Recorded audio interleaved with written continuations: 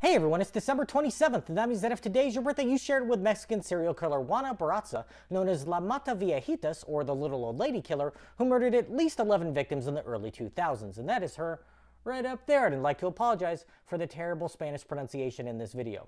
Born in Hidalgo in 1958, Barraza was sold at 12 years old by her alcoholic mother to a man for 3 beers. He repeatedly sexually abused her, causing her to become pregnant and have 4 children in all.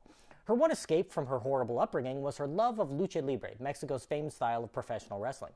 She pursued the sport herself, wrestling under the name La Dama del Silencio, or the Silent Lady. She organized many matches and tournaments and was a fixture in the front row at wrestling shows held in Mexico City. Barraza had well-founded resentment towards her mother, and that transferred to other women. Beginning in 2003, she acted on her hatred of other members of her own gender. Women aged 60 and older in and around Mexico City were being killed in their homes, usually strangled to death. Barraza would approach older women and pose as a government worker offering assistance to gain access to their home. Once inside, she would use electrical cords, scarves, stockings, or a stethoscope she carried with her to strangle the women. Police were at a loss, likely because they couldn't conceive of a middle-aged woman being a serial killer.